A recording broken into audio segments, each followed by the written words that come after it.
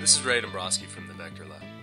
In this video I'm going to show you how to add texture to make your vector graphics look distressed and not quite so perfect.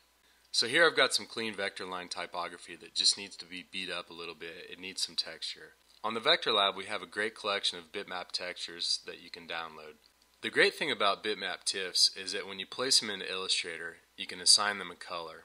Whatever is black can become that color and whatever is white will appear transparent. This makes them a perfect way to quickly add texture and grit to your graphics. Some of my favorites from this collection are cracks, heather fabric texture, distressed paper textures, and in this example I'm going to use one called cutting board. So all you do is go File, Place, and then find the appropriate texture you want to use. Scale it up. Again, you can change it to any color. In this example I want it to look like the background is showing through, so I'll just leave it as black. And that's all you do. If you're interested in this collection of bitmap textures, please be sure to check it out on thevectorlab.com.